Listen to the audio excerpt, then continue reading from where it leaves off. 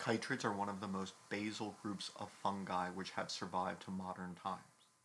They can occur all throughout the world, from the Arctic to the Antarctic, in rainforest and in temperate regions, and in both terrestrial and aquatic habitats. Their greatest numbers are known in freshwater aquatic habitats, but their diversity in marine habitats is currently being explored.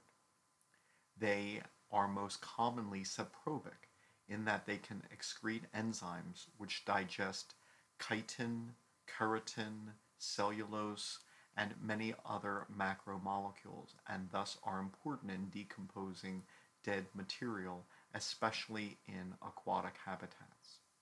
Some are parasitic.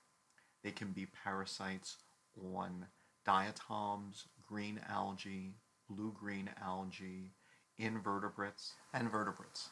Chytrids include the species Batrachochydidium dendrobatitis, or BD, which is decimating many frog populations. Human changes in the environment and the aquarium trade, which may have helped spread this chytrid, have resulted in dramatic losses in many populations, in some with 100% mortality.